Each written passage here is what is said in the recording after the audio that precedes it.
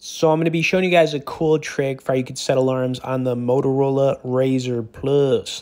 Now what's cool here is you can actually do this from the cover screen, which is just awesome because you don't even have to open your phone, but this is the first way you can do it. Okay, so basically when you're in the cover screen, you just want to click on the clock, and when you click on the clock, you're going to see right below it an alarm option.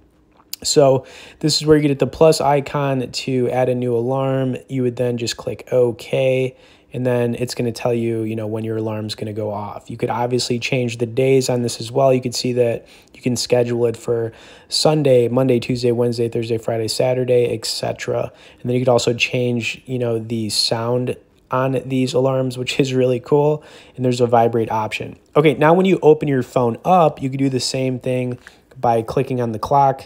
And kind of the same process here. It's just a little bit bigger and easier to see. You've got the alarm where you hit the plus. You would then, of course, set the time and click OK. And then you could change the sound. You put it on vibrate, etc. The cool thing about this, though, is that you can do it from the cover screen, which is just ridiculously awesome.